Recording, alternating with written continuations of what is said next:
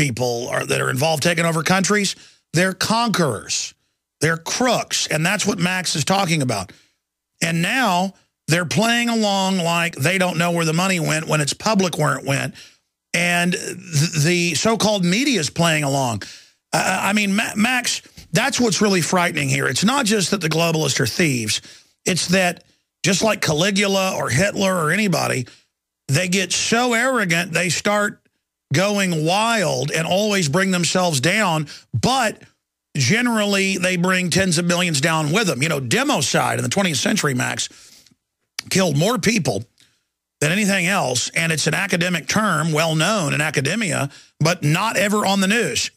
Of course, that's death by government.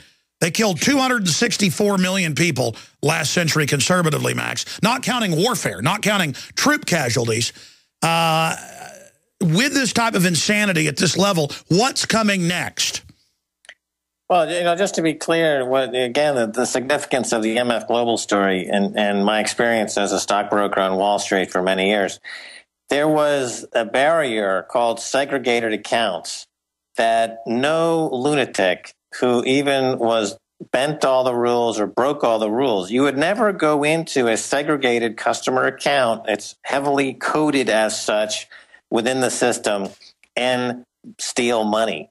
I mean, of all the crimes that we did forgery all the time. We did all kinds of criminal behavior. I mean, every single stop, by definition, if you have your Series 7's license, you are a criminal. That's pretty much the business model of Wall Street. And I've told you some of the tricks that we used to use, look-back trades and other things we used to use to just print money all day long. But when you go into the segregated account and just steal from a customer like that's a whole nother dimension to this history of bank collapse and criminality that we've seen when the Lehman Brothers collapse and the big TARP bailout that Hank Paulson engineered by threatening Congress with martial law. I mean, this is a new chapter, and it literally means that people's bank accounts and their brokerage accounts are not safe from the meddling fingers of somebody who simply can reach in there and steal their money. And this is something that is just a new chapter. So anybody who had an escape plan, and I noticed I just saw a story on Reuters, and I sent you the link. The number of people who are renouncing their U.S. citizenship in the last 12 months has skyrocketed. People are getting out of the U.S., they are renouncing their citizenship, and they're getting out of the United States. They don't trust the United States. Anyone with any means at all is leaving. The embassies are chock-a-block. They're stuffed with people trying to get to their exit interviews, because in order to renounce your citizenship, you have to go into the embassy or an affiliated institutional branch, and you have to go through an exit interview, and they then give you a certificate which formally you have renounced your citizenship, and from that moment forward, the U.S. is no longer has claim to you. But the number of people at embassies around the world who are waiting to do this, they can't handle the volume. Anyone who's really got anything to protect realizes that when, for example, they shut down Switzerland, why?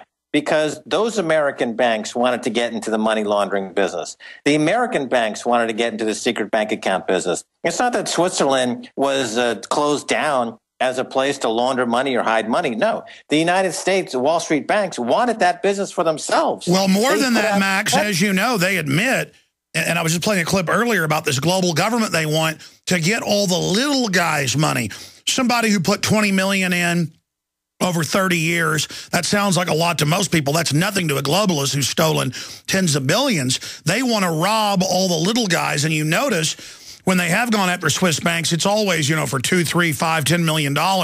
It's always just setting that precedent. But expanding on that, Max, and looking at this, I ran into some of the family, and after I met them and talked to them, I went and looked them up. It really was them, of John Wayne's kids, some of John Wayne's children, famous actor.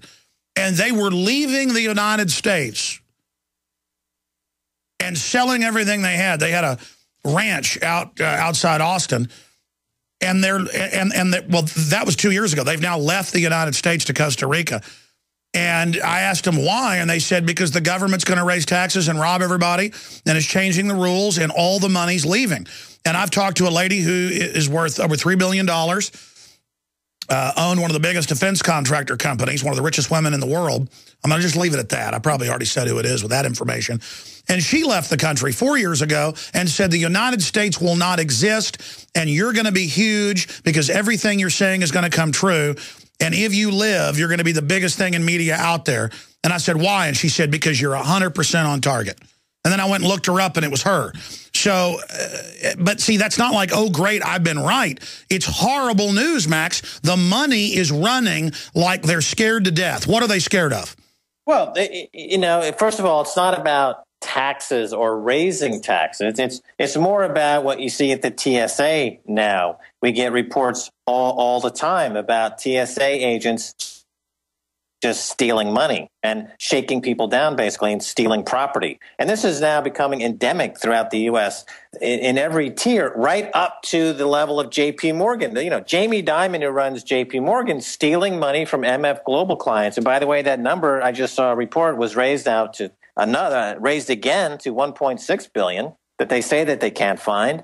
You know, it's an incredible economy where Walmart can tell you where a razor blade they sold 3 years ago is in a landfill somewhere with some RFID tag. But the major bank on Wall Street has misplaced $1.6 billion. I mean, that's an amazing admission in this day and age where everything is known by everyone on the corporation front and on Wall Street.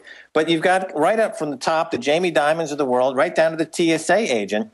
They simply now steal. Stealing has become legitimized. You know, I've said since I've been coming on your show that the closest antecedent to what's happening in the U.S. has got to be Argentina, 2000, 2001. And there's a brilliant 12-part series on YouTube, a documentary, where they show the rich loading up trucks, armored vehicles, and driving the money out of Buenos Aires, leaving the people with nothing but pots and pans.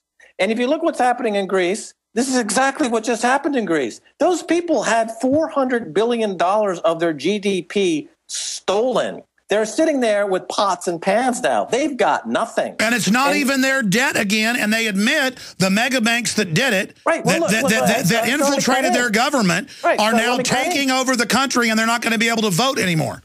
Well, look, in Argentina, that was the template. The debt was from Citibank that the Argentinian government nationalized, and they passed a law. And of course, it's all legal. This is what you always hear. It's completely legal. They nationalized all this foreign debt, and then they forced it onto the people in the terms of austerity. Same thing in Greece. Same thing in all of these situations where you find the IMF and the other Troika members meddling around, involved in these massive scams. And in the U.S., of course, now you see it happening with the TSA agent is a perfect metaphor for what's happening throughout the entire economy, right up to the CEO's office of the biggest banks in America. They simply steal your money. They're not doing some leveraged, a derivatives trade as a way to move risk from one balance sheet to another as keeping liquidity or making a market. No, none of that is happening. They're just stealing. And this has gone to the point where people now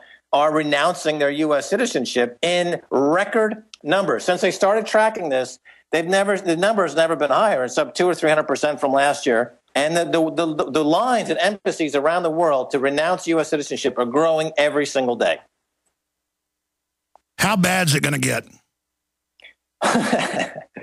Well, I mean, in the U.S., the U.S. is in a very interesting position because it has been the chief beneficiary of these banking scandals for decades. And what I mean by that is that in the U.S., the price of energy and food is still, compared to other countries, very cheap. So somebody making $20,000, $30,000, $40,000 a year can actually have a reasonable life because lifestyle even, because the cost of energy and food as compared with these other countries is still relatively is cheap because the U.S. has the reserve currency and because so much of the U.S. economy is subsidized. You know, when the Republicans say they hate big government, that is a big joke because the economy of the U.S. is nothing but underwritten and subsidized by big government. The agriculture industry, you talked about the Mexican Coca-Cola being sweeter than the American Coca-Cola and the high fructose corn syrup. That's because corn is subsidized by big government to the point where the price of corn is so cheap that they inject it into food into America, and 60% of every calorie you take in the United States is from high fructose corn syrup. Because of the underwriting that comes from the government into They the just corn. come in and lobby the corporations and the food makers to put it in there, basically giving it to them. And it's the same thing with fluoride in the water, everything. Right, so Special interests come in and make you do this. The price of food ends up being extraordinarily cheap. It's horrible for you, and you end up having to take supplements to survive, but the basic food at the fast food joint is incredibly cheap. Same thing for energy. Oil prices do not reflect the world market because it got wars going on all over the world. The biggest buyer of gasoline is the Pentagon. They spend $230 million a day on gas. To gas up all those vehicles for the Pentagon, to go into all these countries and just shoot people indiscriminately because for fun, $230 million a day they spend on gas. Okay, now to keep that flowing, they've got relationships with Saudi Arabia, which, of course, then you open up that whole Mideast quandary, and you see how the propaganda comes out and how we're targeting Iran and why Syria is bad, but Bahrain is good. And, you end up in this incredible quagmire. Well, let me raise that for you and then go to calls, Max, because that's the next issue I wanted to raise with you here today. Why is the establishment so arrogant that they're openly putting al-Qaeda in charge in the areas of Syria they've invaded, al-Qaeda in charge of Libya, al-Qaeda now being put in everywhere, and the media admitting that the U.S. and Israel are using al-Qaeda terror groups? That was in NBC News a few nights ago. Like it's a good thing. Like I've got to have a pot-bellied pervert grab my genitals and try to grope my children at the airport and go after my wife because terrorists are everywhere, al-Qaeda, but al-Qaeda openly works for the government. But then I'm bad to say 9/11's an inside job. Well, the al-Qaeda worked for the government, to fight the Russians in Afghanistan. Bin Laden was working for the U.S., and then he wasn't working for the